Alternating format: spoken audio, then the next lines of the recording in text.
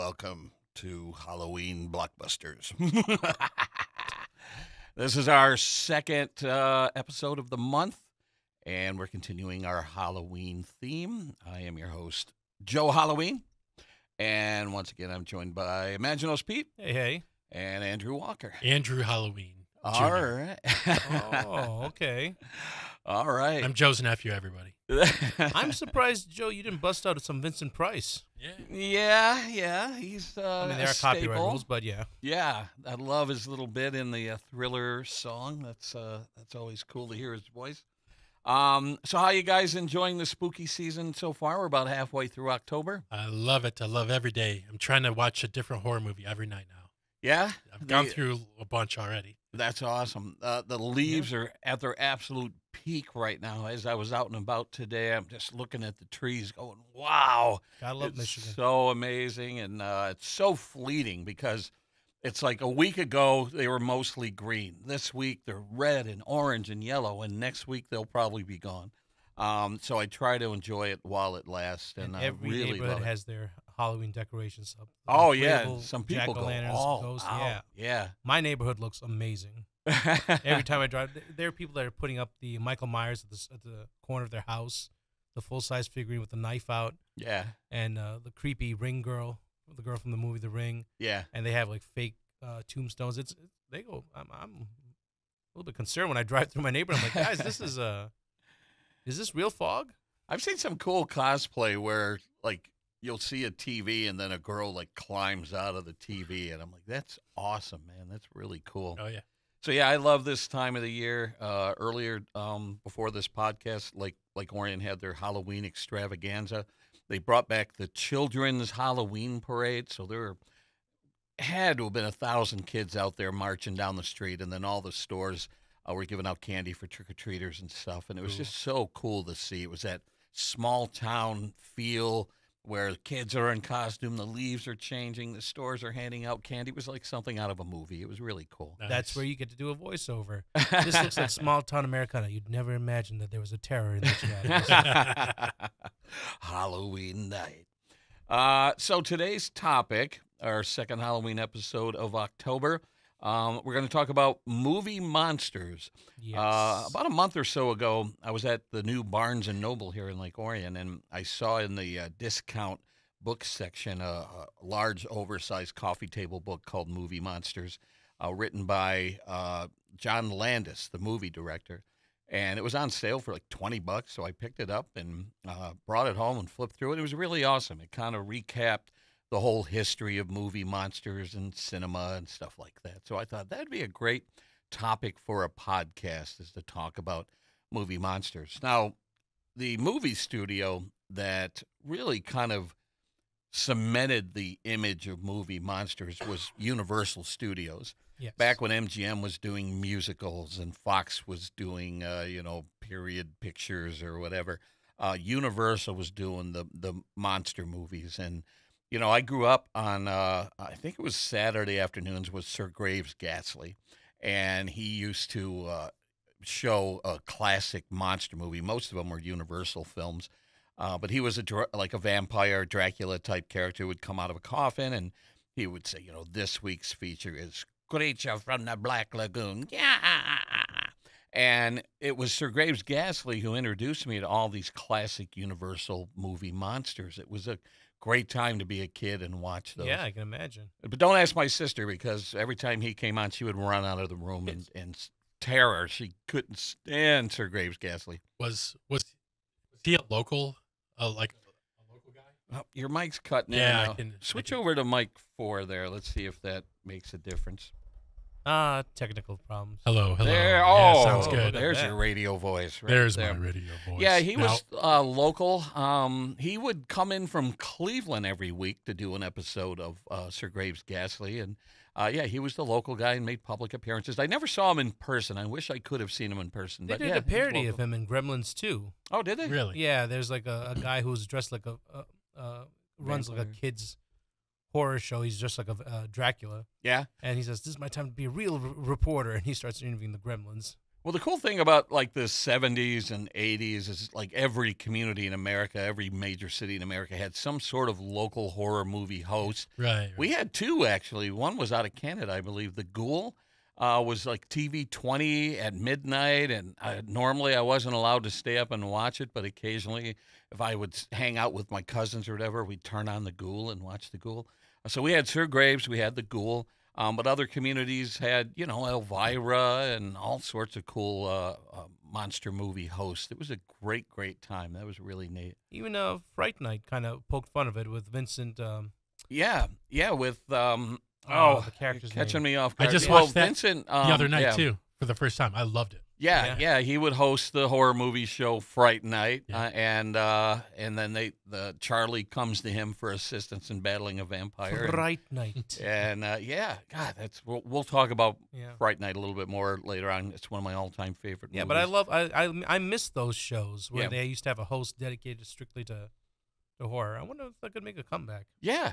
Locally, there was a guy who really gave it a good run. He had a show on TV 20 for a while. His name was Wolfman Mac, and the actor who played him was Mac Kelly. And we even brought Mac into the TV studio here to do some Halloween specials and stuff. And he would go full Wolfman makeup, and, his voice would get really raspy and, "Ow!" And he was just awesome. And while he had his show on TV 20, he would get just enough sponsorships to like keep it going, but never really turned him into a major celebrity or a millionaire. But he was a great guy, and the character was a lot of fun. And I don't know if he does it anymore. Maybe special appearances every once in a while. But I'll find him. I yeah, could at least have him on my show to interview. yeah. Oh, that would be amazing. Yeah, Yeah. yeah. If you could track him down, you could bring him in. Yeah, it was great having the Wolfman horror movie host, and he would show old public domain movies and stuff like that. So, all right. So what I was thinking of doing, at least for,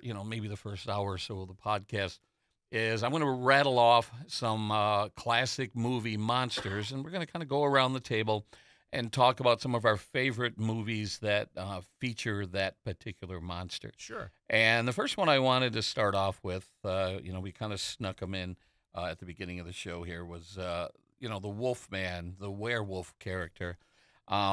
Staple, we got to go all the way back to Lon Chaney Jr. in those early days of the Universal films. Yep. They would have the device where he would, the moon. It's funny, throughout a Wolfman movie, the moon would get full about 4 or 5 times during the film, even though you only get one full moon a month. But in the movies, you got 3 or 4 of them Yeah. within a span of an hour and a half. But what they would do with Lon Chaney Jr. is he would fall in a certain position where he was able to hold his head and hand still, and they would apply fur and fangs and makeup, and they would apply a little bit and roll some film and apply some more and roll some film, and then they would do dissolves to kind of show the transition. And I just watched just this past weekend Abbott and Costello meet Frankenstein, and the title is a little misleading because we get Frankenstein, Wolfman, Dracula, and even the Invisible Man makes a little cameo, I guess you can call it, at the end of the film. But they did the same thing where Lon Chaney Jr. would fall like onto a tree trunk, and it would kind of hold his hands and head in place while they applied the makeup. But that movie is so much fun because it has some. If you're a kid watching this movie, there's some genuine scares in the movie, but it's laugh out loud funny. Yeah. And that's, some of my favorite horror movies are movies that incorporate humor. And so Abbott and Costello Meet Frankenstein had, 3 of the classic horror characters, but in that case, they brought back some of the original actors that played them. Did you know in Abbott and Costello Meet Frankenstein, Bela Lugosi played Dracula only for the second time. The first time was in Dracula. The second time was in this Abbott and Costello movie, and he never played Dracula again. It was those 2 appearances. But you so closely associate him with Dracula. I would have thought more than that. Wow. Yeah, yeah. Now, he played other horror movie characters, in other movies, but he only played Dracula those 2 times. And they were probably, I don't know, 10, 15, maybe 20 years apart doing those 2 roles. Because your 2 most iconic people are Bela Lugosi and Christopher Lee. Yeah, as Dracula, sure. Yeah. And then Lon Chaney Jr., he played Wolfman in the Universal film. He came back and played him in the Abbott and Costello movie. And I think he played the Wolfman in some other movies because I had read that one of the last Wolfman movie that he did before doing the Abbott and Costello movie, he gets cured. Somehow he gets cured of his curse. And then he shows up in the Abbott and Costello movie, and they never explain, why are you a werewolf again? In the 1941 movie, wasn't that... Did he die in that one? Or? Yeah, I could have sworn because that's a good question. I'm not because sure. Because his dad was oh my God, Louis from Casablanca. My God, I'm drawing a blank on. Yeah, Claude Rains. Yeah, Claude Rains played his father. I don't remember that. Yeah. I'll have to revisit that. Maybe that's this week, and I'll pop in some of those classic Universal monster Because that's movies. the one where it's the classic line where the gypsy goes, "Go, and may heaven help you." You're mad. Yeah, I don't know. I don't know what. I mean, obviously, when a movie's successful, they find a way to bring a character back, whether he died at the end of it or not. But yeah, so Lon Chaney Jr. Gained fame as playing the Wolfman. He played some other monsters too. As a matter of fact, he was one of several actors that played Frankenstein. The interesting thing about Frankenstein in the Abbott and Costello movie, the titular character, is that they approached Boris Karloff, and he didn't want to do it. And I don't remember what his reasons were. I don't know if he just didn't want to play the character again, because he came back later in the Abbott and Costello movies and did Boris Karloff, or Abbott and Costello Meet Boris Karloff, The Killer, that sort of thing. So he did do Abbott and Costello movies, but for some reason he didn't reprise his classic Frankenstein character, which is kind of sad because it would have been cool to have Lon Chaney, Bela Lugosi, and Boris Karloff all in the same movie. That was a missed opportunity. So they got an actor named Glenn Strange, who I think had played Frankenstein in one or two films before the Abbott and Costello movie, and he did a great job. I mean, it was a lot of fun. But it was really cool seeing those three monsters on screen at the same time. So the gold standard is the Wolfman, and then Abbott and Costello meet Frankenstein. As far as more modern werewolf movies, a couple that come to mind that I grew up with, especially in the 80s, is when movies were still doing practical effects. We didn't have the digital effects yet. And there were makeup artists like Tom Savini and Rick Baker who would do these werewolf transformation scenes, and they always seemed to try and outdo each other. Yeah. Each movie that came out in the 80s tried to outdo the previous movie. And it was so much fun seeing a person transform into a werewolf. One that comes to mind is The Howling. There's an amazing, amazing werewolf transformation sequence in that. And I was surprised when I watched it again recently. You ever watch a movie where you recognize an actor, or you don't know an actor when you first see it, and then when you watch it years and years later, you go, oh, I know that dude. Robert Picardo, who was the holographic doctor on, I think, Voyager, one of the Star Trek series, he was the werewolf character in The Howling. And I'm like, oh, yeah, look at him. But that's an amazing werewolf transformation sequence. Probably one of the most famous werewolf transformation sequences is the American Werewolf in London. It's funny, like the actor who, what's his name? David, trying to think of his name. But like he'll just be either sleeping or, just talking, and all of a sudden he'll just go, ah! Like he'll scream, like the transformation process begins. David Naughton is what I was thinking of. The transformation process begins, and he conveys it as being so painful. Like he is in agony turning into this werewolf. And they show, his face, like the snout emerge from his face. That's not something kids should watch if you're not ready. But unless you want your kid to be like an effects guy, because these are like classes in horror effects.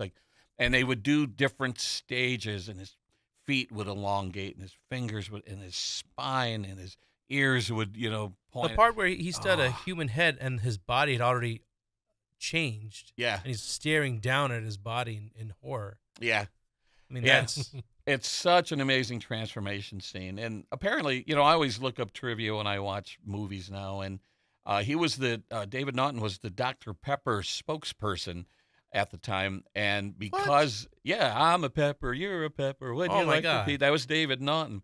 And apparently they dropped him because of this movie, because he had full frontal nudity scenes in American Werewolf in London, and they're like, we don't want people to drink our product and think of your dong.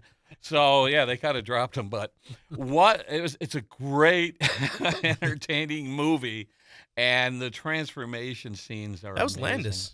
What's that? Wasn't that Landis? American Werewolf in London? I believe it was John Yeah. Landis. Yeah, the guy who inspired this podcast. Yeah. So those are two that immediately come to mind. Just before the podcast, we were talking about how I recently rewatched, gosh, probably in 30 years, Wolf, starring Jack Nicholson. Yeah. And, you know, what's interesting is I didn't have much memories of seeing it, but I was looking up like highest grossing movies in the 90s, and this Wolf movie was right up there for like the entire year. It was one of the top grossing movies of the year. It came out like 93, 94, something like that. It didn't make sense. Yeah. That part didn't make sense. But then I thought back and I said, okay, it kind of does because of, for me, Michelle Pfeiffer. Well, sure. Well, and Jack Nicholson, you know, he was at the top of his craft at that time. And so I decided, you know, it was such a huge blockbuster. I said, the American public can't be wrong. So I watched it. I think I rented it on Apple Plus or something. And it was very, very entertaining. And not for the horror aspect of it, but what was cool about it is that it was a different take on the werewolf trope. You know, in most werewolf movies, every time the moon goes full, they turn into a wolf and kill a bunch of people. In this particular movie, the little twist that they did is he gets bitten by a wolf at the beginning of the film, and it's revealed throughout the film that he's slowly turning into a wolf form at the end of the transformation and will permanently be a wolf at the end of the movie. And I'm like, well, that's a different twist on the werewolf trope, that they're showing him he's gaining the characteristics and the stamina of a wolf, and he gets his hair back. He has a line in the movie where he's like, I'm not just the president, I'm also a member of the Hair Club for Men, because he's getting his hair back. And it was an interesting take. And like you said, Michelle Pfeiffer is the love interest in there, even though I think their ages were about 20 years apart. That's a whole nother podcast that we could talk about. Yeah. But Michelle Pfeiffer was at her absolute peak. Jack Nicholson was great. The writing was great. There were some really good lines and dialogue in this third movie. act, though. Yeah, so at the end of the movie, you know, you find out that the rival, the bad guy in this film, he was bit by Jack Nicholson midway through the movie, even though they didn't make it real clear that he had been bitten. And then you realize that he's also turning into a werewolf. So now you got these two great actors in partial werewolf makeup, you know, having this long drawn out fight scene, and that's where the movie falls apart a little bit. Not only that, he was my man was in the police station. He was already looking really wolfy. I goes, is anyone paying attention to that? All he the had the detectives? contact lenses. Yeah, the fur too, and like his eyes are bugged out. I'm like, those aren't normal eyes. No one picked up on that. Yeah, I'm like, none of you guys thought that weird. Now, Andrew, have you seen Wolf? I haven't. You've seen it. Yes. I hate to spoil this for anyone, because I really encourage you, and I really don't think this ruins the movie for anybody, but I want to discuss the ending, the very end of the film. After Jack Nicholson kind of runs away, the police are on the grounds because the villain had gotten killed and everything, and all of a sudden Michelle Pfeiffer's acting very odd. Yeah. And her sense of smell is heightened, and Her she eyes. can hear them talking way far away. She like turned and said, I can hear what you're saying or whatever. And she had the contact lenses in. So people are like, okay, what happened here at the end of the movie? Was she a wolf all along, or did something happen along the way with Jack Nicholson where she became infected? I think it's the latter. Well, someone brought up this theory, and I thought this was really intriguing, that the movie almost depicts the what is it, lycanthropy? Am I pronouncing that correctly? As a transmittable disease, And those two had, you know, a little sexy scene in the hotel room that he was staying at. Sure. So was the lycanthropy transferred to her through a sex moment? And I'm like, that's really intriguing. That's pretty interesting. Okay, yeah, no, that's true. Yeah. That's entirely possible. Because they never established that she was bitten or anything. And some people kind of theorized that maybe she was the wolf that attacked him at the very beginning of the movie. But I don't buy that, because the full form wolf is the end result of the transformation, where it seems like she was just beginning her transformation. So I'm like, that's kind of interesting in an era where, you know, communicable, I don't know, diseases, that this movie was almost sort of an analogy for transmitting diseases at the time. And I'm like, it's kind of an interesting take that she may have gotten that through sex. So I don't know. Watch Wolf and be curious to hear what your take is on the end. What other werewolf movies come to mind? For me, one of my classic ones is Silver Bullet with Stephen King. Oh, that's a good one. You know, it's some of the stuff is a little bit campy, but I enjoyed. Gary Busey's fantastic in that movie. I think it's one of his best roles ever. Yeah. Loved it. Uncle Red. You know, there's a scene in there where the Marty's sister, she plays her voiceover is as a grown up. Yeah, she's narrating. Yeah, the movie, she's narrating, and she talks about there was an old weaponsmith, and I love the old man who plays him. He goes, yeah, I mean, what would you need a silver bullet for? How about a killer werewolf? He just says it, and Gary Busey just kind of stares at him. I'm like, yeah. Excuse me. No, I love that movie. Yeah, I love when Gary Busey's character and the sister, you know, they think that what's his name? What was the kid's name in the wheelchair? Marty. Marty. What's the actor that played him? Corey Haim, I think. One of the Coreys. That's Yeah, right. He was so amazing in this film, and you know, he's trying to convince everybody what he's seeing, and they're dismissing him as, you know, being crazy. And I love the moments where they start to buy into it, where they start going, okay, maybe you're on to something. And I love the movie. The biggest weakness of that particular film is the werewolf itself.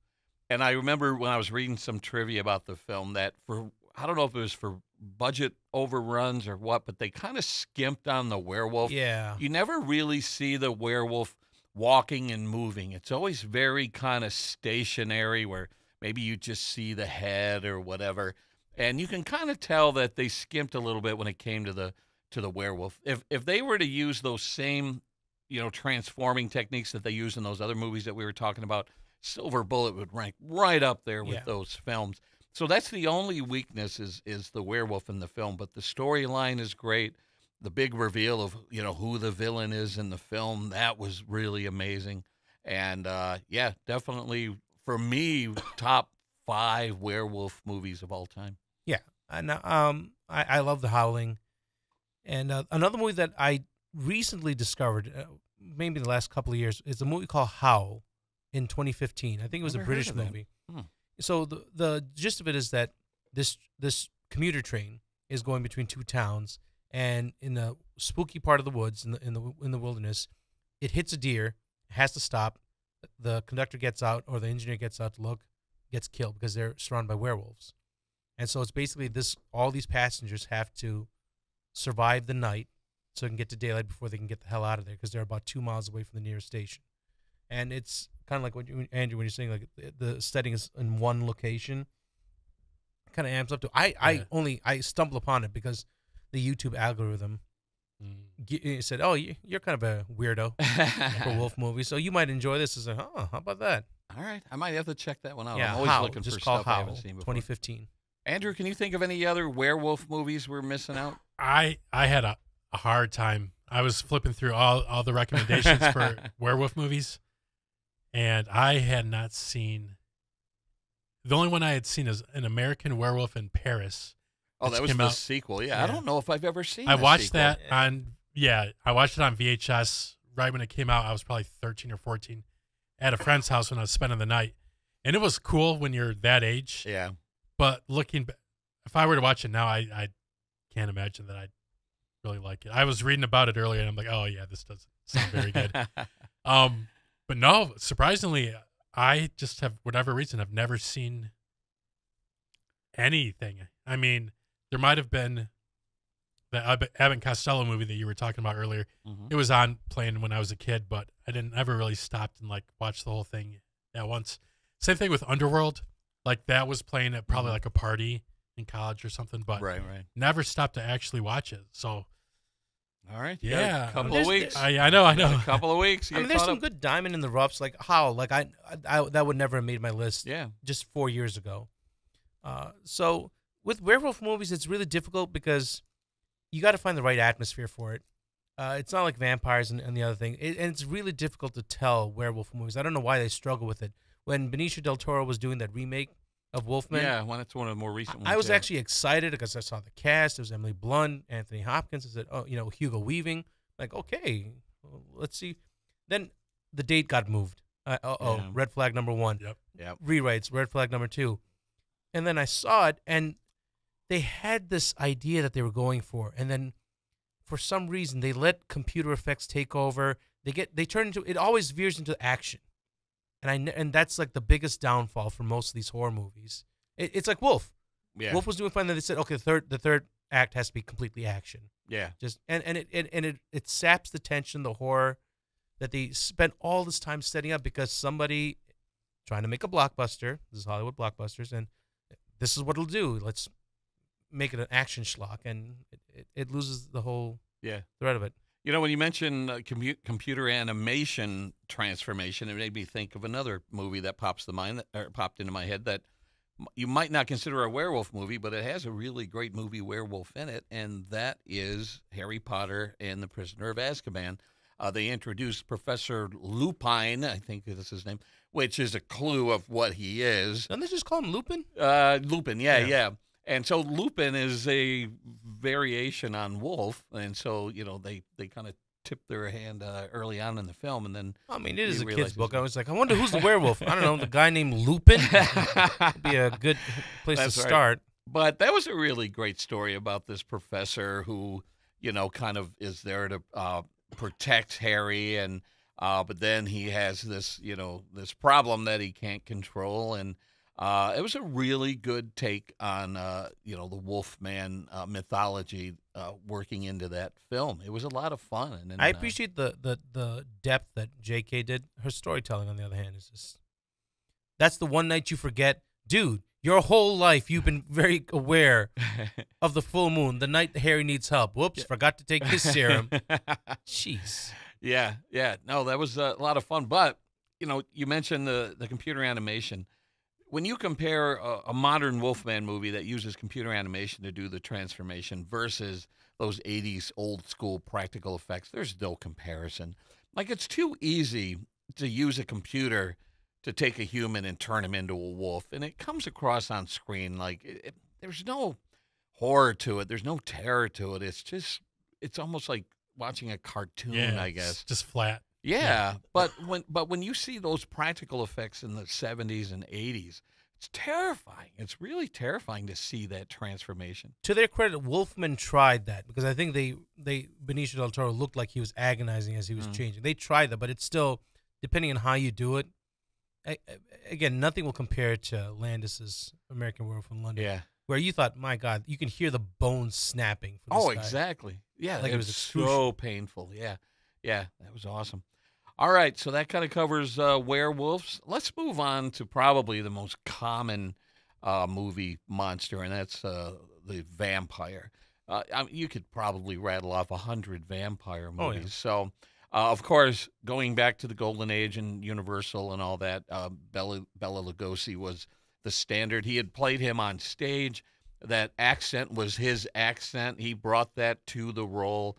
And he really nailed it as Dracula in the 30 something movie Dracula, and that was the model that everyone sort of emulated. Over time, people tried to do various twists on the vampire theme, like Nosferatu had the very creepy Max and, Schreck. At the time, yeah, and they're going to be doing that remake this Christmas. Looking forward to it. Yeah. On Christmas for Nosferatu. Merry Christmas. Great marketing, guys. Jeez. So people kind of take that vampire theme and do some different things. My all-time favorite vampire movie and we'll probably talk about it again on our next podcast because it's one of my all-time favorite horror movies in general, is the 1985 version of Fright Night. Yes. What I love about it, I remember going to the theater when I was about a teenager. I was probably, 19 when that came out. And a group of friends of mine and I went to the movie theater. We had seen, the trailer on TV, but didn't really know much about it. Go to the theater, and right off the bat, like within minutes of the movie starting, you see them like carrying this coffin into the house next door. And you're like, man, they're just really getting to it. They're like just dismissing any setup. Like, okay, this vampire's moving in next door. Let's get that out of the way. Boom, let's go. And again, the humor and the genuine scares. And it's one of my all-time favorite movies, man. I came out of that theater like hyperventilating. Like, that was terrifying. It was funny. It was great. Christopher Sarandon as Jerry Dandridge just brought something new to the role. Like, he would always be seen eating fruit for some reason. And I looked into that. Like, why would a vampire be eating fruit? And someone said, well, you have heard of a fruit bat, haven't you? And I'm like, wow, that's genius. That's pretty good. So they incorporated that. And then wonderful actor. Yeah. And he did such a great job as the villain. And Roddy McDowall plays the horror movie host, Vincent. And it's just a really unique, original take on the vampire story. When he takes Amy, and takes her, and she starts transforming into a vampire, and that scene where she's like blaming Charlie for everything that happened to her, and he starts getting kind of really sad, and then she turns around with that horrific smile, the big toothy smile. I remember literally like jumping in my chair, like, oh my God. And so it had some genuine scares to it. And over the last few years, I've actually had a chance to meet most of the actors that were in the movie. Started out with Chris Sarandon at Motor City Comic Con. And then a few years ago, one of the local horror cons, I forget which one it was, had William Ragsdale, who played Charlie, and Amanda Bierce, who played Amy. They were both there together, and I got to meet both of them at the same time. And then about a year or so later, Evil Ed, Stephen Jeffries, showed up at a local horror con, and it was also like it was awesome talking to him about the role and the lines that people ask him to say, like, the dinner's in the oven, and just stuff like that. And, oh, you're so cool, Brewster. And just so many great lines. And, it's... The master's going to kill you. Slowly. Oh, so slowly. Great movie. And then, of course, after establishing that, Fright Night is this TV show that Peter Vincent, that's his name, Peter Vincent, hosts, when Jerry Dandridge comes out the upper level and he goes, welcome to Fright Night. And there's that pause and he goes, for real. That's such a great moment, such a great line. And you see that movie, and again, somebody said, you know what, let's make a remake of that. And they focused more on getting a cast, which was Colin Farrell and David Tennant, and, the late, great the actor that passed away. He played Chekhov in the new Star Trek. Oh, Anton Yelchin? Anton Yelchin, yeah. And it's just, you watch that, and you go, I don't know if they took the wrong lessons of it. Yeah. They completely ruined the Peter Vincent character. Like, they wasted David Tennant in that role. When I heard David Tennant was in, I said, this is going to be great. Colin Farrell did his best to be a good Jerry, but it's not Jerry. Yeah. I didn't see the movie out of protest because I love the movie so much. When they remade, classic 80 films like RoboCop and stuff like that, I just stayed away. I'm like, those are classics. Those are beloved classics. Don't remake those. So I avoided that film. I never actually saw Fright Night 2, even though that apparently has a following. I don't know. I want to say that William Ragsdale may have returned for Fright Night 2. Yeah, I wasn't a big fan of it. Yeah, so I don't think I've ever sat down and watched that from beginning to end. But the first one's a classic, and for me, when Halloween rolls around, Fright Night is like watching, say, It's a Wonderful Life at Christmas time. Yeah. Fright Night is that movie I love watching every year, this time of the year. It's just, to me, has become a classic, a standard that I watch over and over and over again. So that's my all-time favorite vampire movie. Not too long ago, I think about a year ago, I rewatched for the first time in a long time The Lost Boys. Yes. Another classic 80s film about some that funny- has a huge following. Great cast, amazing cast. And I really, really enjoyed that. It was so 80s. Yeah. It's just a time capsule, of the 80s. So it was really I fun. don't think you could remake that. No. I wonder if they tried. I hope they didn't. If No. they did, I didn't pay attention to it. But yeah, that'd be very difficult to remake now. Yeah. So that was a lot of fun revisiting that for the first time in a long time. I forgot how much I enjoyed that film. What other vampire movies come to mind?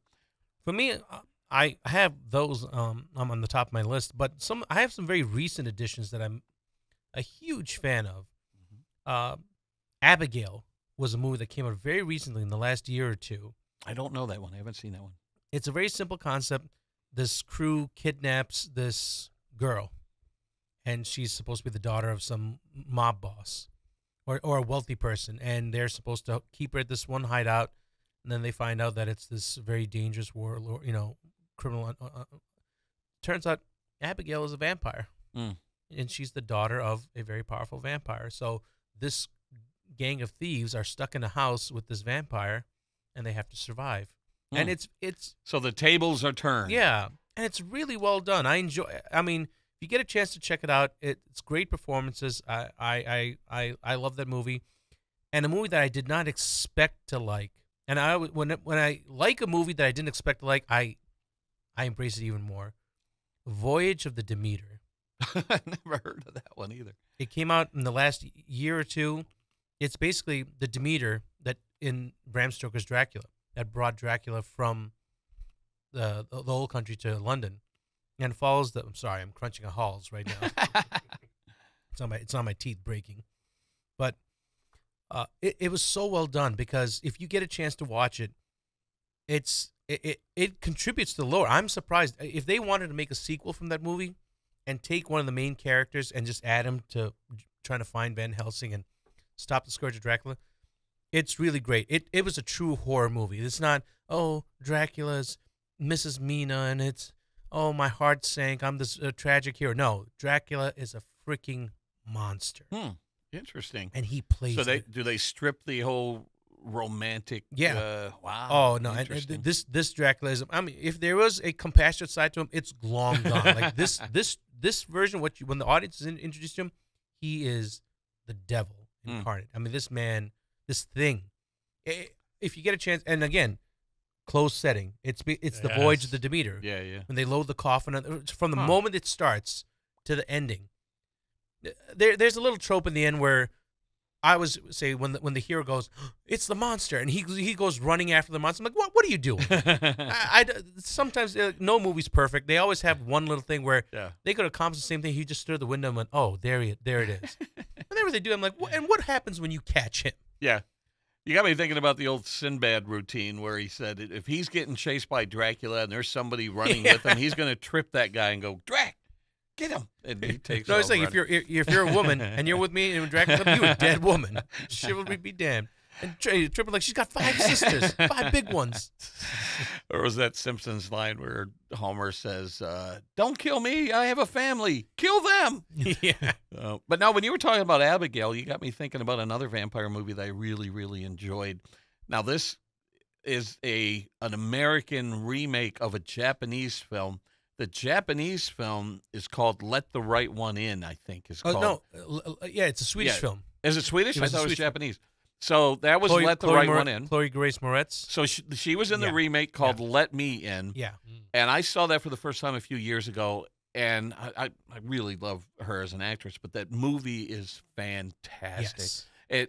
It gets away from the trope of the male vampire where now you have this female vampire who befriends a boy her age or whatever, and it is fantastic. Definitely worth seeing. I've come across it recently. just searching for new horror movies to watch, but I didn't know anything about it. But Yeah. you recommend it? Oh, big time. I Okay. own it. Yeah, I have it in my collection at home. All right. Yeah. You got any Dracula vampire Yeah, I movies got a you want to couple of 'em. recommend? Yeah, I just watched Fright Night for the first time a couple nights ago, and it's one of those movies I wish I would have seen, before, but no, I can see why you like it, Joe, and I really like it too.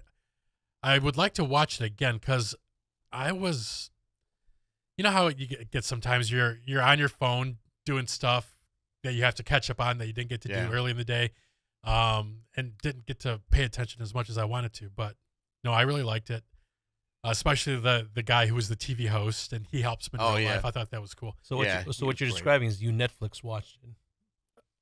Isn't that what we all do? That's the Netflix watch where it's on, but I'm looking at my phone or doing something, I'm reading, and then Netflix and chill. Yeah. What else you got? I have 3 others on the list. Movie that I liked, but I haven't seen in a long time is From Dusk Till Dawn. Yeah. That's an interesting one. Yeah. Like I remember when I saw that for the first time, like I was really intrigued at the beginning because it was kind of like a sort of a crime, with George film or Clooney and Tarantino. And then it takes the batshit crazy twist, and I'm like, what is happening here? It didn't even give me a chance to enjoy it. Like I was like watching Selma Hayek at the time, like, my God, this is fantastic. Oh my goodness. with the hell? the snake. Yeah. Yeah. I need to revisit that one. Also, around the same time, I think, Blade. Blade was later. Blade was about like 2 years, 3 years 2 or later. 3 years later. Blade's fantastic. But there's another interesting twist on the vampire tropes is making him the butt-kicking hero. That's pretty awesome. Yeah. One of the best openings. In the club. Yeah. Yeah. Oh, creepy. I saw the first 2. I didn't see the third one. I heard it was. No, you don't have to. Don't worry about good. it. Well, they always refer to the Blade trilogy, and yeah, you kind of have to. But it's it's like the Alien trilogy. It's Alien and Aliens. Don't worry about it. Is it okay to talk about Deadpool and Wolverine spoilers? Do you think enough time has passed? Sure. I think it has that? because because the actual Blade movie in the MCU is in trouble right now. Yeah, and because because Deadpool, Wolverine. They think they should give the give it back to right. Yeah, and that I was going to refer to the one line where he's like, "Only one guy is Blade," and everyone's like, "Should we tell him?" I thought that was a really funny line. That was great. But go ahead. And then another movie that was actually filmed here in Detroit came out 10 years ago. Anyone? Alice and Eve. No, never heard of that. Not It Follows. That's not a vampire movie. Also came out 10 years ago. Excellent movie. Filmed right down the street from where I work. This stars Tom Hiddleston and I thought that wasn't Kate Blanchett. Oh no, the movie wasn't. They played it like Alice and Eve characters. That was the hint of it. Yeah, Tilda Swinton and you mean Adam and Eve? Adam and Eve. Sorry, yeah, not Alice and Eve. That's Adam and the Eve. remake. What's it called? It's called. Have you seen it? Yeah. Okay, so it's called The Only Lovers Left Alive. Gee, you're making that up. I have never ever even heard of that. So it was filmed here in Detroit back, I think, when we still had the tax credits, and filmed like an old dilapidated house. And they've been around for at least, 600 years, maybe longer? Oh, yeah, they're centuries old. Yeah, the characters. Huh. Yeah, No Tom idea. Hiddleston, not Kate Blanchett. Tilda Swinton. Tilda Swinton. Yeah. Oh, okay. Yeah, sorry. And then a lot of it takes place in Detroit. Someone is entering a hospital to get blood, right? And then what's his name is there? Jeffrey Rush. Yeah. Jeffrey Rush is in the hospital. Anyway, and then some of it takes place in like Morocco. Yeah, it's a very it's strange. It's an interesting take on these two characters have been around for so long, and it's just how are they getting adjusted to life? That's one of the things about vampires because they're scary, but sometimes you wonder about It's like the latest with the Interview the Vampire TV series. It does a great job exploring what does a vampire do with immortality. Right. And so Tom Hiddleston's character, he's like a musician. He's got all these guitars from the last hundreds of years. It's very artsy. It's very indie. It's not for everybody, but I haven't watched that in forever. I need to watch that again. But really cool. Very different take on it. Mm-hmm. It kind of explores the decay of Detroit, Yeah. Yeah. But no, really, really cool. Interesting. Yeah. Now you mentioned the title of a movie, and I want to talk about a couple of movies that seems to have gotten a lot of critical acclaim, but I tried watching them and I just can't get into them. One of them is Interview with a Vampire. I just don't care for that movie at all. The other one is Bram Stoker's Dracula. Like, that was such a huge phenomenon when it came out, to the point where The Simpsons parodied it and everything. I've never gotten into those two movies. I sat down, I watched them. I just about had to force myself to stay awake to watch them. Do not care for either one of those. Do you guys like either one of those movies? I haven't seen either one. Neither one. I watched both movies.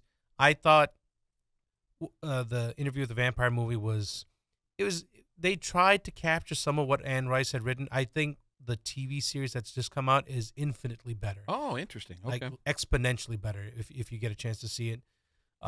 Regarding Bram Stoker's Dracula, when I first heard it was coming out, I said, okay, this is going to be great. Read the book, loved the novel. Keanu Reeves and miscast, you think? Oh my God! And Winona Ryder. I'm like, what is this? Like, what are we doing? Anthony Hopkins, Gary Oldman was fantastic in it. Damn. And they kept trying to. They never settle on something. It's like, okay, he's this tragic hero, but is it a horror movie? And they kind of lose the train of thought. Like Van Helsing goes off the rails a little bit. He's like, she's the whore of the devil, and then. He starts doing like weird. He's like, "Are you trying to be seduced by Mina?" It's like weird. Coppola, when I can see some of Megapolis in it. Yeah, yeah. Like I see the seeds of Megapolis. Yeah, where it's like, this is my passion, my vanity project. Very pretentious to me, and I don't know. I want my vampires a little bit more fun, I guess. All right, any other vampire movies before we move on to our next monster? Twilight, no. How dare you? I noticed you wearing glitter. I thought you were going to bring I will up. say this. If they ever get a chance to do it properly, you mentioned Blade. The second Blade was a great Guillermo del Toro. It gave rise to a novel that a novel series that he co-wrote with Chuck Hogan called The Strain. They turned it into a TV series. Right. The audiobook, the novels are great. Ron Perlman does the narration for the audiobook, the first one. It is absolutely fantastic. If you want to listen to it at night, I recommend that you do. You probably won't sleep. What are the Kate Beckinsale movies? What are those? Underworld. Is she a vampire in those? Yeah. Or does she fight vampires? She is a vampire. She's a vampire. You guys, I've never seen a one of those. Have you guys seen those? It had lore, but it turned into an action schlock. Yeah, that's what I figured. Like I said earlier, like it was on in the background when I was at parties and stuff, and it never interested me at all. Yeah. You could do beautiful, but we could do an entire podcast on how Universal just can't seem to get the damn engine to start on this. You know what? You're reading my mind, because I wanted to segue into that a little bit later about how, Universal became famous for these monster movies, and they own the rights to all these classic monsters, and they've tried to sort of relaunch them, but all the modern sort of re-releases of these classic Universal monsters all seem to tank for some reason. Man, how do you mess that up? I would say it's poor leadership. And the reason I say that is because Universal passed on Star Wars. Universal passed on Harry Potter. Universal passed on Lord of the Rings.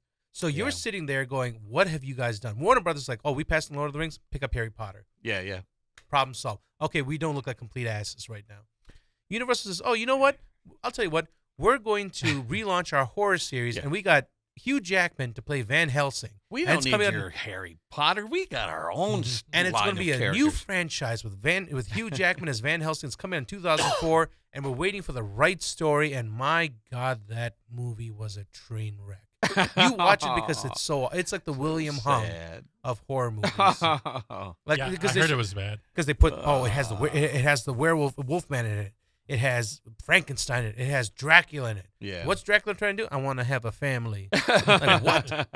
What is this? And the acting was so over the top. Like Kate Beckinsale's in it, and she puts this Eastern, like Romanian, Transylvanian accent. I'm like, Kate, this is not your finest performance. All right. Let's move on to Frankenstein's monster. Now, we can't just say Frankenstein because that's not the monster. Right. That's the guy who created the monster, and you always hear people discuss that. Frankenstein is not the monster. As a matter of fact, I think in the Abbott and Costello movie, they go to great lengths to not call him Frankenstein. He is Frankenstein's monster. Now, of course, Boris Karloff gave birth to the character on film. Mary Shelley wrote Frankenstein, right? And a lot of people credit her with creating the birth of sci-fi and sci-fi horror and that sort of stuff, even though she doesn't really get the credit she deserves. So she created Frankenstein. They do the movie with Boris Karloff, which is an absolute classic. And then, people have tried to recreate that with relative degrees of success since then. Can you guys think of any modern takes? I know there was a Robert De Niro film where he played Frankenstein. That was a relatively recent film. I never saw that. I know Aaron Eckhart did one. It was I, Frankenstein or something. It was very weird. It looked bad. Frankenstein's the one monster I can't seem to wrap my head around it. Yeah. Meaning that this doctor, it was the Frankenstein. Dr. Frankenstein is the monster. He's the one that's trying to. I don't blame Frankenstein's monster. Yeah, he's just a helpless victim. He's a victim in all this. It's Dr. Frankenstein's the one that's toying with the laws of nature and everything like that. And anytime I think of Frankenstein, my head immediately goes to young Frankenstein. I can't. It goes to comedy, and that arguably could be the greatest Frankenstein movie ever made. Yeah. That is such a great movie. And the interesting thing about that is apparently Mel Brooks used the original lab equipment and set pieces that were in the original Universal horror films. So there's this authenticity. It's black and white. And Gene Wilder he doesn't play it like he's in a comedy. He's playing it as if he's in a classic horror movie, and that's what makes him so great in it as the mad scientist. The cast and the delivery of the comedy that is that's one of those textbook examples. If you're ever teaching comedy, you put Young Frankenstein on. Yeah. Oh yeah. It kind of gets a little nuts at the end when they're performing, putting on the Ritz at the end of the movie. That's so crazy. Up until that point, it's like note for note borrowing from the classic Universal monster. Mel loves his musicals. Blazing Saddles at the end. There's the huge musical at the end that breaks the fourth wall. Can't escape it. Now, what's funny is not until fairly recently, and I want to say within the last few years, I sat down and watched Bride of Frankenstein with Elsa Lanchester as the bride. And a lot of people prefer the Bride of Frankenstein over the original Frankenstein. And it's a pretty darn entertaining movie. And, there's that classic moment, and maybe I just relate to this too much, but when they bring the Bride of Frankenstein to life and she gets a load of Frankenstein's monster and lets out a scream, and he's like, "Ugh!" I'm like, I could relate to that. I went on a couple of love at AOL dates where it kind of went the same way, where they're like, you don't look like your picture. So I don't know, maybe I can relate to that, but definitely Bride of Frankenstein is worth checking out. It's definitely a classic. I'm sure there's some good Frankenstein movies out there. Andrew, you probably have unearthed them. You're probably the best of this one. Andrew will find the ones. He's like a ranger. He won't see the mainstream stuff, but he'll go find I found a Lithuanian movie made in 1972. You guys will love it. A very early memory of mine is when my family, we lived in Pontiac. There was this small mom and pop video store on the corner that we would always rent movies from. And my dad said, "Andrew, would you like to see a really old scary movie?" And we rented the 1931 Frankenstein, the original. And the one scene that sticks out to me because it really did scare me, I was probably 6 or 7, was when he's playing that game with the girl and she's throwing the flowers in the water, and he picks her up and throws her in, and then the look on his face, and then what happens to him afterwards when they try to kill him, that scared the crap out of me. So it was real to me, and, because when you're that small, you don't movies are real. So classic moment. Yeah. So I really, that's burned in my brain. Frankenstein movies besides that, though, yeah, of course, we just talked about. Anytime they try to revisit it, it just doesn't quite work. Because he's a sympathetic character Yeah. at its core. Like in any iteration, it's always like the doctor trying to bring him back. The doctor's the one that's messing with. He's like, not out trying to kill people like Dracula or Yeah. Predator. Yeah, because he's unnatural and because he doesn't know any better, and then the townspeople will turn on him. I mean, it's a little bit of social commentary, sure, but it's difficult to get scared of it. Yeah. But think about the audience, in the 30s when Frankenstein came out. The concept of digging up bodies, assembling them, injecting them with electricity, and bringing them back to life had to have been so horrific for that audience. Seeing that movie for the first time, like, I could imagine sitting in that theater, watching that movie for the first time, and having your stomach turn, like knowing that Frankenstein's monster is a collection of body parts brought back to life. Man, that had to have been so horrific. It seems almost quaint today because we went through the slasher era and we become desensitized to a lot of that stuff. But back then, that audience must have been like just so repulsed by the concept of bringing a dead body back to life. I had never made this connection. I'm 40 years old and just now making this connection that Edward Scissorhands is a Frankenstein movie. You're kind of right. Right? Yeah. I'm trying to remember how he was stitched together, right? Like Vincent Price's character gave him life. Yeah, gave him life, yeah. Yeah, but I'm trying to, why did he give him scissors for hands? I don't remember that. I don't part. remember why. I'm going to have to revisit that film too. It's been a while. That family kind of brings him in. And like the original Frankenstein, he's kind of like a child. Like, and when he accidentally hurts somebody, the townspepeople turn on him. I just put that together. Interesting. Look at that. And when the creepy lady tries to seduce him, I'm like, well, okay, lady, this is... Yeah. And he's so innocent, like you said, and almost beautiful. Like, it's just this innocence. It's a good movie. I need to Winona Ryder revisit played the same character that she did in Bram Stoker's Dracula. There you go. Yeah. All right, if we think of any other, we'll come back to it. But just so angry at that. And I love Winona Ryder. She's played great roles in other... Beetlejuice, Yeah, it was just...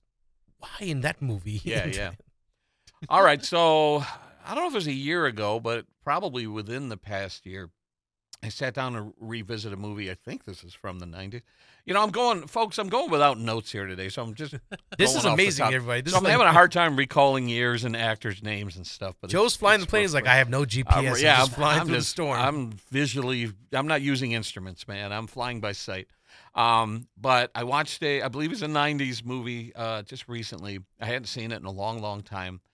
And I remember thinking, damn it, this is a good movie. This is so entertaining. And I'm talking about The Mummy with Brendan Fraser. Yes. Rewatching that again for the first time in a long time. It's an adrenaline rush because there's a lot going on. But my goodness, we were just talking about how Universal has a hard time capturing the magic of its original movie monsters. But, they did The Mummy back in the golden age of Universal monster movies. And, that Boris Karloff movie was really good. I think it's one of the better Universal monster movies.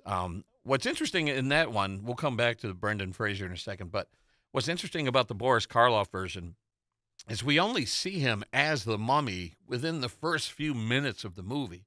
And then I think they read an incantation that has him come out of his sarcophagus.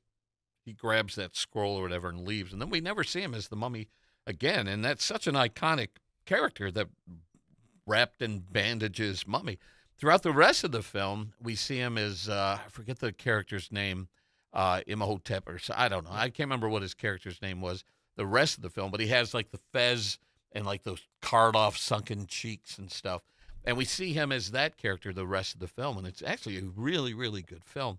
But that was one of the movies, not only did they get right with the Brendan Fraser version, but I think they actually improved on it, where it became this swashbuckling action flick with romance and what's the female lead in Rachel The Mummy? Weisz. Oh my God, she was radiant. I think that was one of her first major roles. Yeah, it was. And their chemistry was just fantastic with her accent and everything, and they really got that right. Now, I remember watching The Mummy 2. That's where they introduced the Scorpion King, right, with The Rock. And some people say that the computer generation Scorpion King is one of the worst computer-generated effects in the history of movies, and I've seen people try to use the capture where they try to put images of The Rock on the Scorpion King to try and improve those effects because they're pretty awful.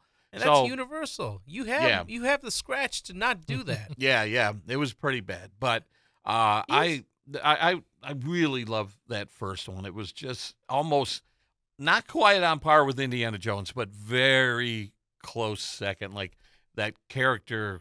It's an adventure story. Yeah, I like that. It's not so much horror. There's some horror elements, but it's more of an adventure story, and I enjoyed that. They really leaned into it. But typical Universal, they tried to do a remake. Came out in, I think, 2017, 2018. It was supposed to be the launch. Oh, the Tom Cruise one? It looked awful. With the dark universe, this was supposed to be, and this is why they can't get it right. Yeah, that's the one they botched. Yeah, they're like, oh, they had Johnny Depp cast. They're like, oh, we have all these characters. We're gonna launch. This is gonna start the whole dark universe. Yeah, it's rocking a hot 15% on Rotten Tomatoes. I just looked it up. Oh no, it looked awful. Oh, I wasn't gonna see it. And look, the Mummy series. The Mummy 2 again started veering more into action, so I was like, all right. But the Mummy, the original Mummy, not the original, but the 1999 Mummy, I loved it. Yeah, I'll watch anytime that comes on there. I think that's on my top 100 list. I've still never seen it. I have never seen Brendan Fraser Mummy. I've not seen it. God, you gotta sit down and watch that movie. He I know everyone loves it. Yeah, and you made an excellent point, Joe. That's the closest. Now when you said it right now to Indiana Jones, it is that vibe that he borrows has heavily from Indiana Jones, but it works. It takes elements. I mean, I think he even has like a brown leather jacket on.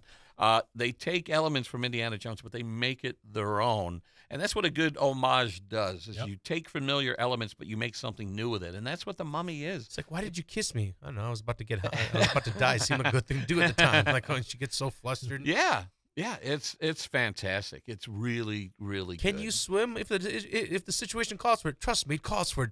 Pitches her off the boat. Just like those are the elements. Like you enjoy that. Yeah. Now another. I don't think there's many mummy movies we can talk about, so we're going to move on to the sea creature.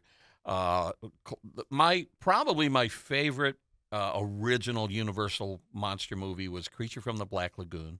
That was one of the last Universal monster movies that was done, I think, in the 50s, and I think it's one of the best. And like Frankenstein, the creature was just minding his own business.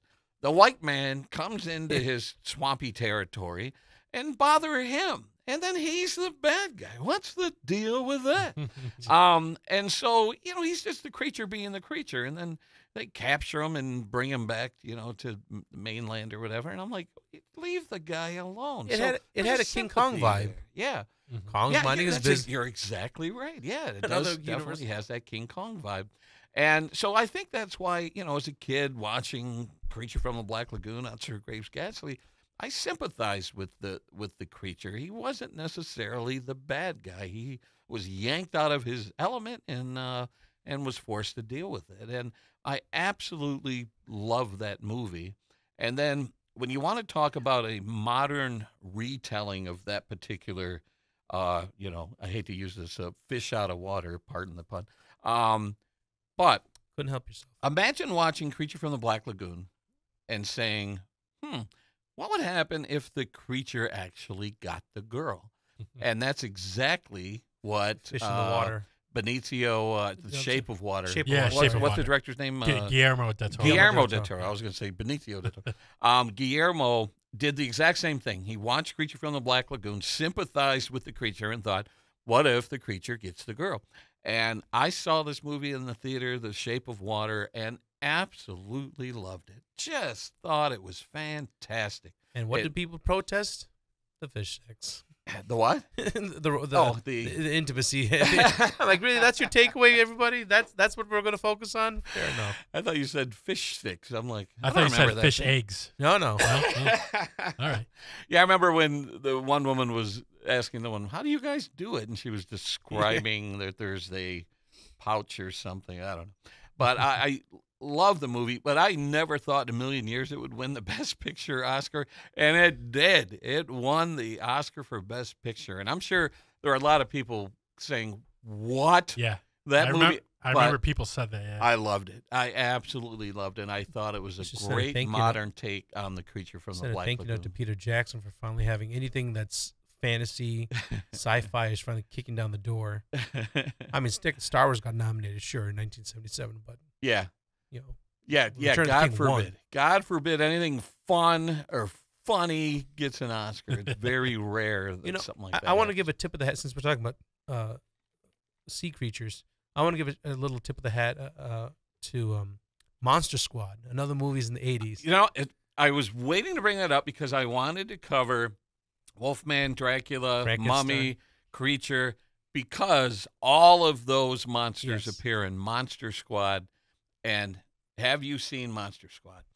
Monster Squad does such a great job of. I mean, they put their own spin on each character. Sure. They're not doing Bela Lugosi and stuff, but they take those characters, put them all in one movie, and have the Goonies basically Yeah. doing battle with the monsters. It is a classic. I revisited it a number of years ago and just love the movie. A friend of mine, I think that's his number one favorite movie of all time. The guy who plays yeah. the Wolfman did a great job. That scene in the phone booth when he's like, he's going to kill your son. It's like, whoa. And the classic line, kick him in the nards. Nards. Does the Wolfman have nards? And they kick him. Oh, the Wolfman has nards. And to anyone, to the people who watched it, they'll probably agree with me. Rudy and Horace do all the work. Everybody else is just spectators. Rudy and Horace did all the work. If you watch the movie, you'll know what I mean by that. I've been seeing a lot of posts on Facebook. Apparently, most of the living cast members have been getting together at various horror cons, and you can meet the entire cast That'd be all awesome. in one sitting. And people have had. I'm seeing pictures of Monster Squad movie posters with Dracula and Wolfman and Mummy all signing the poster, and I'm like, that's really cool to see all of them in one room under one roof. But if you have not seen Monster Squad, that is must see Halloween movie material. It is a lot of fun. I'm going to get some flack for saying this. I like it better than Goonies. I find it enormously entertaining. You're venturing into very dangerous waters there, Joe. I want to go out with you. I want to go out there with you, but I just flashed back to our slasher episode as I looked in Nick's eyes and he gave me this look. No, I'm just like, can I go out on that limb that far? Like, no, that limb's gonna snap. I know Goonies is a classic. It's just kind of loud for me, but Monster Squad is definitely You made me cut think. from the same cloth. That wasn't an easy decision for me. I had to get. I was like, yeah. But yeah, I love movies that bring the multiple movie monsters together. Like I said, Abbott and Costello Monster and Squad did it better than Universal. Yeah, you're right. That's Now, the shameful who part. did? I'm curious. You guys got your phone out. Who did Monster Squad? Because I want to say, with all those characters appearing in the same film, was Monster Squad a Universal film or I not? almost feel like it would have to be. Yeah, to be able to use all of those. I think Universal is like, characters. oh, really? Yeah, go ahead, do it. Yeah, it's in yeah. the 80s. Yeah, we don't care. But no. It says it was released by TriStar. Interesting. The film features pastiches of Universal monsters. Yeah. Interesting. Okay. But yeah, definitely check that out. You mentioned Van Helsing, where they try to put all the monsters on screen at the same time, but you said that one particularly failed miserably. It makes my brain cry when I think about that movie because they hyped it up. They said we're only going to do this when we get all the creatures together. It's going to be a franchise. It's going to expand everything. I was like, oh wow, okay, let's see what you got. And then, Aw. I mean, that Titanic sank right in the dock. I have a quick question because I'm not. Maybe you guys know. Was the Invisible Man part of Universal? Yes. Yes. Okay. Yeah, and that I actually watched that for the first time. I think it was last Halloween. Claude Rains is in it. It's one of their early Universal. But is he horror? I think the closest thing that came to horror to me was Hollow Man, like when Kevin Bacon played the role. Yeah. I was like, okay, he's a psychopath in that one. That's kind of the premise of the original Invisible Man, that this whatever serum or whatever he's using to turn invisible is taking a toll on his mind and he's kind of losing it. And, what it sort of buys into or kind of plays into is the fact the fear of not knowing if someone is in the room with you, observing your most intimate moments and seeing you at your most vulnerable, that there could be someone standing behind you breathing down your neck, you know? See, to us, I think that would be horrifying. But now, for kids, your phone's always up. Yeah, I mean, I'm sorry, kids. It The reads Patriot your Act. mind, yeah. In 2001, we did the Patriot Act, so Yeah. these things are always on. Yeah. But no, the Claude Rains version of Invisible Man is outstanding, and I believe that was Claude Rains' first like major starring role.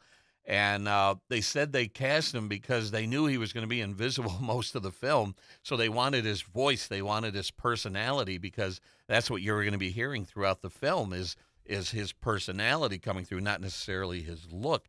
You do see his face, but 90% of the movie he's invisible or has bandages wrapped around his face.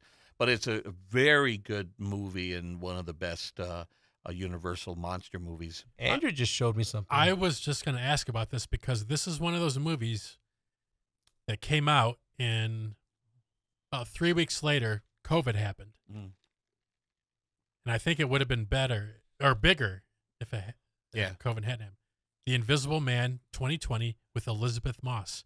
It's got a 92 on Rotten Tomatoes. You know what? It did. I remember when that came out. I never saw it, but people were raving about it. Right, and that's one of those movies that I didn't know anybody that saw it.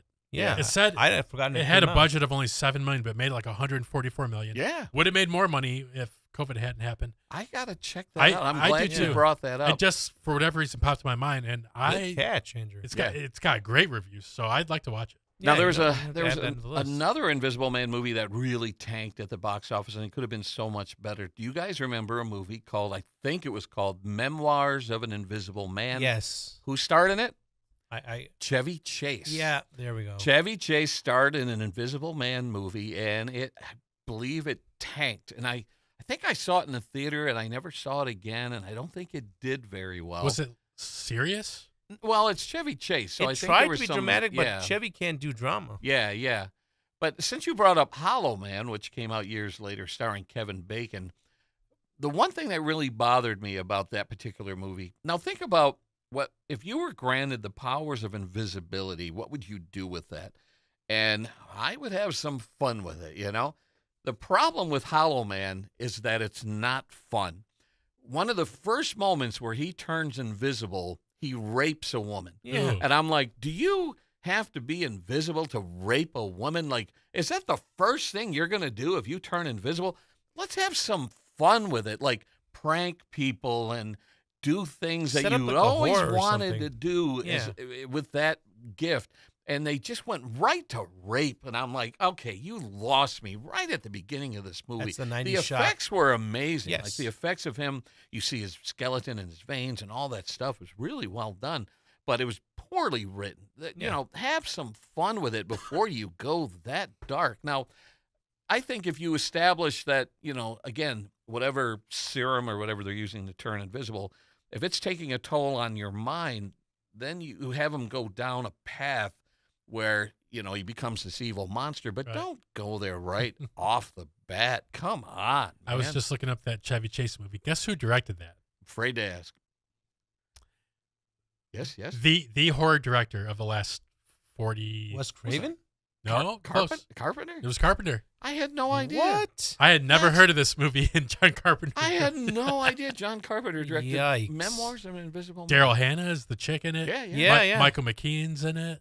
Huh. Interesting. Hey, well, you know what? It's got a 28 on Rotten Tomatoes. 28? Yeah. That's what does Hollow Man have? It probably has a higher score, but I'd be surprised if it was above 50. Because, like I said, I just felt it was poor. There was so much potential there, and they just didn't have fun with it. I don't know if he's a universal character. No, but what's the rating on? Yeah, rating on Hollow Man. Rating on Hollow Man is coming up. 26. Yeah, see, that's pretty low. Yeah, that's unfortunate. I want to say Elizabeth Shue was. That was yeah, directed. Elizabeth Shue wasn't yeah. That was directed by Paul Verhoeven, who also did. See, it should have been much better than that. He was He's great at like sarcasm and satire. Yeah, RoboCop, Total Recall, Starship Troopers. But this movie Basic had none Instinct. of that. Oh, that's unfortunate. Now, Yep. you know what's interesting? At the end of the Abbott and Costello movie, when they think, Frankenstein is dead or Frankenstein's monster is dead and Dracula and werewolf crashed into the sea, they think it's all over and they're in this boat. And then you see like a floating cigarette and he's like, I'm the Invisible Man. And that's Vincent Price voicing the Invisible Man. Well, eventually they do a movie called Abbott and Costello Meet the Invisible Man. And they don't get Vincent Price to do it, which is a huge missed opportunity. Yeah. Jeez. And I don't remember who played the Invisible Man. I think he was a boxer. The character was like a boxer or something. But they missed the opportunity to bring back Vincent Price as the Invisible Man. But they did do Abbott and Costello Meet the Invisible Man. I'll have to revisit that one. I haven't seen that one in a long time. But, yeah, the success of Abbott and Costello meeting Frankenstein led to them meeting all kinds of other movie monsters and killers and ghosts and things like that. A horror character that doesn't get their flowers, as far as I'm concerned, because I don't think they've done a good movie. At least not that I'm aware of. But there could be. I can already see people out there like, no, there's one out there. You just don't know how to find it. Dr. Jekyll and Mr. Hyde. That's a good one. They now I wouldn't be opposed if a decent director and a good writer were to do that today. Yeah. Right. And where the Hyde be character interesting. is Hyde. Like it's the id, it's the untapped, it's the psychopath. Yeah. The darkness. Yeah. Now, there have been sort of comedic turns of Dr. Jekyll, Mr. Hyde. Nutty Professor comes to mind. Yep. Jerry Lewis did it first, but Eddie Murphy did it later. And so, he's suave and cool one moment and goofy and nerdy the other moment. That's definitely a Jekyll and Hyde. I mean, Looney Tunes type does a movie. great job. I mean, a forgettable movie that's out there, and not everyone makes winners. League of Extraordinary Gentlemen. Oh gosh, I think I've seen that once when it first came out. Yep, and my God, that was a train wreck. But you talk about the cast, and they had Dr. Jekyll and Mr. Hyde in it. Van Helsing. They With brought the character in? in 2004, it Huh. opened with that's the character he's hunting, Huh? Dr. Jekyll and Mr. Hyde, Yeah. and it's just Interesting. Yeah, I mean, that's kind of, the whole werewolf thing is sort of a similar concept where, you're a good person by day and this murderous beast by night. That's sort of Jekyll and Hyde. But, yeah, I would love to see a modern retelling of that particular story. I mean, I'd like to see all these classic Universal monsters done correctly in today's theaters. and tap into the horror vibe. I can't. Yeah. it's- Don't go the Marvel route. Yeah. Don't make it a fight, an action movie. Come on. Yeah. I mean, like there's certain movies. When we had our previous episode, I recently watched The Fog. The Fog? Yeah, the one. That's John Carpenter. Yeah, and just the way there's just something to be said for the element of it. Salem's Lot. Mm-hmm. The HBO Max just released one. Oh, I don't know what they did. They Did you watch it? remade the. I did. How is it? It was okay. Okay, the original one came out in '79. Mhm. It was a TV two-parter. movie, yep. TV. It was a two-parter, so it's 3 hours and 3 minutes long. Yeah. It needed that. Yeah. This one, for some reason, is an hour and 54 long. Mhm. You shaved an hour off, so it felt rushed. There were great individual performances. Yeah. The vampires look amazing. Yeah. The cinematography is great in it, but the story suffered, in my opinion, because it's 2 hours, just under 2 hours. Mhm. Give it that extra hour that you wanted. Lord of the Rings is you've had 3 hour movies before. This could have been a 3 hour movie or Would another 40 minutes, a half an hour. would it have worked as like an 8-part series? That's another thing. That's what I'm saying. So many movies today would work so good as an 8-part series. That movie Sure. Megalopolis, Hmm. if he would have taken the time with it and made it an 8-part Where series, characters vanish. it could have been excellent. Yeah. Did you end up watching it? Yeah, I saw it. That's another day. We'll talk about that some other time. That's I'm horrified that I saw it. Well, that's not that bad. I mean, There were some good parts. There are some good parts, but I get upset when characters vanish. Yeah, like Dustin Hoffman. Yeah. Anyway, Just irritating. But no, Andrew's that's a fantastic point. Something like Salem's Lot You in could this day, stretch Yeah. it. you could stretch out because you Yeah. could explore more of these characters. Go talk to Stephen King. Yeah. Ask him, hey, what do you want to do about? He was an EP on this last Salem's. Like, say, Stephen, now Yeah. what can we add about these characters to flesh out the world a little bit? Yeah, exactly. Yeah. But With the time remaining we have on the podcast, are there any other monsters that you feel we need to discuss, either from the Golden Age or from modern era? What would you think be classified as a a classic monster must-see movie. I'm having a hard time coming up.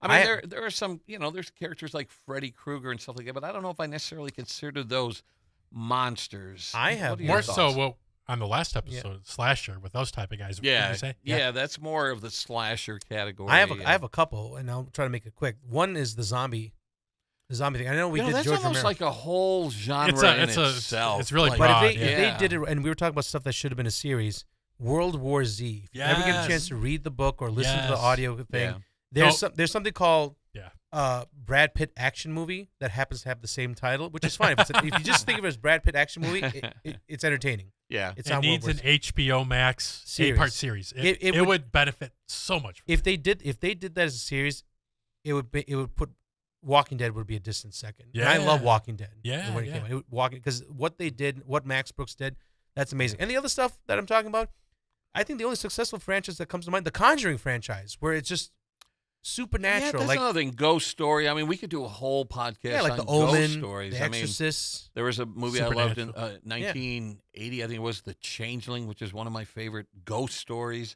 The Thing. The Others with Nicole Kidman. That's that a was great good. ghost story. That was good. Yeah, we could spend a whole Sixth hour Sense. on that stuff. Yeah, You know what? those I are great. got some stuff to say next episode. Man, yeah, we can bring those up next episode. That's a good point. Now, you mentioned a movie earlier.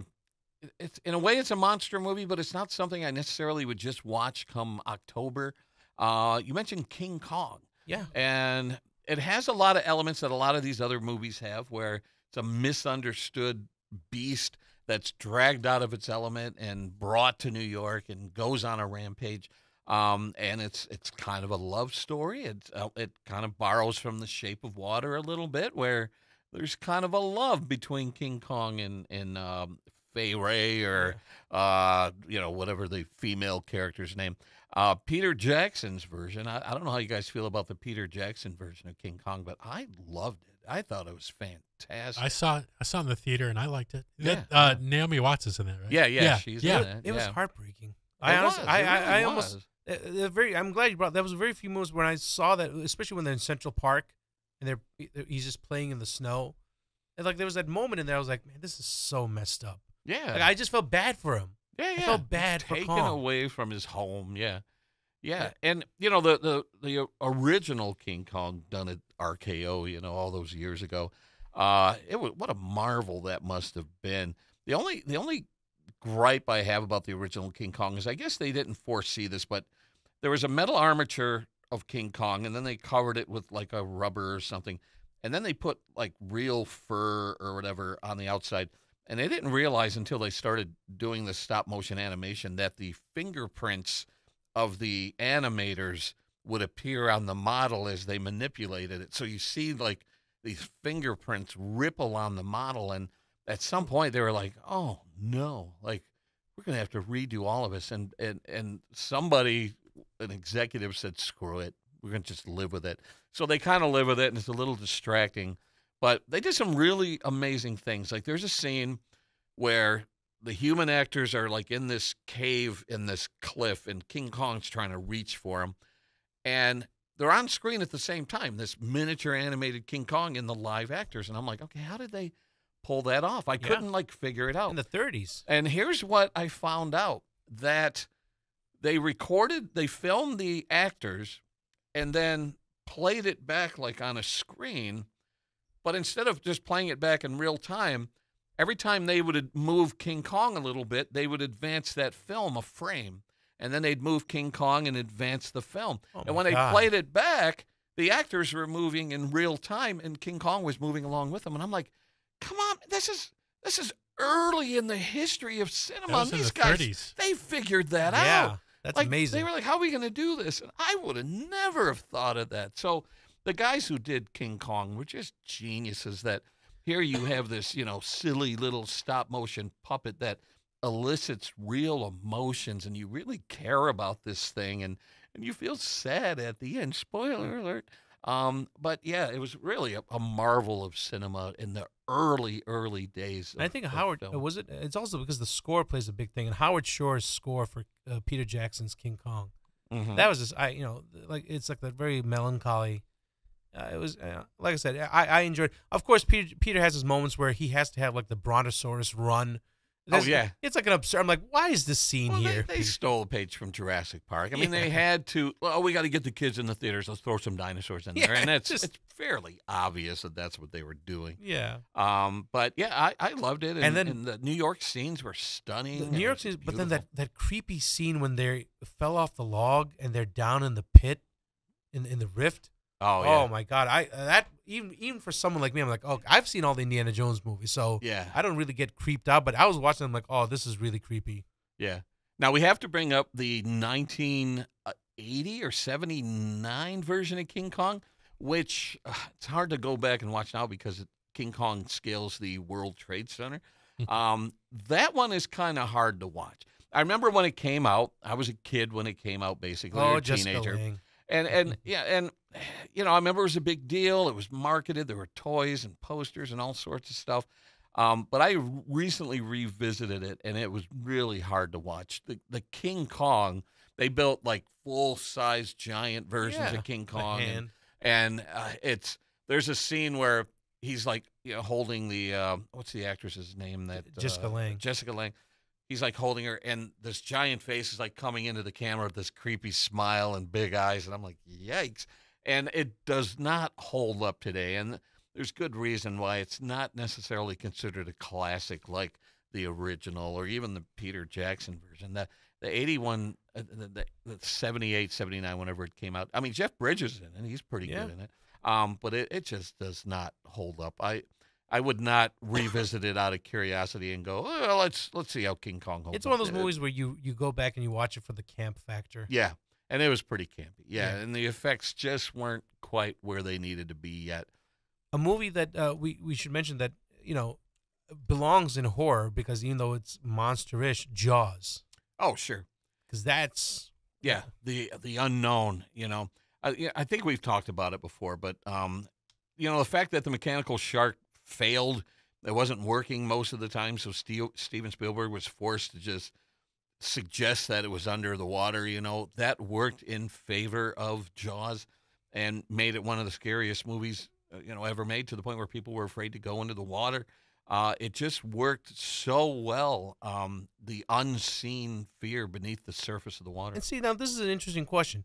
That came out in 77 or 75. 75. Yeah, 75. So I'm sure it's been shown in all sorts of film classes. And so these Hollywood executives, if they've never studied film, which I don't know why you're a Hollywood executive then, and all these directors, less is more. Right. If you let the audience, film their imagination of the audience is infinitely more scary than whatever you can throw with some computer effects on there. But they keep doing it. Well, you know what? Over 4th of July weekend this year, I watched Jaws 2 for the first time in a long time, and that was a huge phenomenon when it came out because Jaws was so big, people were itching for a sequel. And basically, the director that they hired, who did not get along with Roy Scheider or anything, he said, you know what? We've seen the shark in the first movie, so we're just going to show him right off the bat. And it just, like you said, it doesn't work. And if you were to watch Jaws 2, what it reminds me of is it sort of takes a page from like the Friday the 13th movies and the slasher flicks of the 80s, because they introduce a bunch of new teenage characters who gets, picked off one by the shark. And I'm like, this has just turned into a slasher version of what was a classic horror film is now a shark slasher film. And it doesn't really hold up. And Roy Scheider did not want to be there, so he doesn't really make the effort. And Universal did it again. Had they waited, had they given Steven time, he would have come and done it. Yeah. He had an idea. He had a story. I don't know what it is. Yeah. We'll never know. And Roy Scheider was committed to a second picture, and they could have waited for Richard Dreyfuss. Yeah. The best thing about Jaws 2 is the movie poster. The first Jaws movie poster is such a classic where you got the nude girl swimming at the top of the poster and the shark is coming up from beneath the surface. The second one, they have a girl in a bikini on water skis, and the shark is coming up behind her. That's the best thing about the movie. I'm like, that's a really effective poster, but the movie just didn't hold up. So unfortunate. Because again, Universal can't seem to get it together.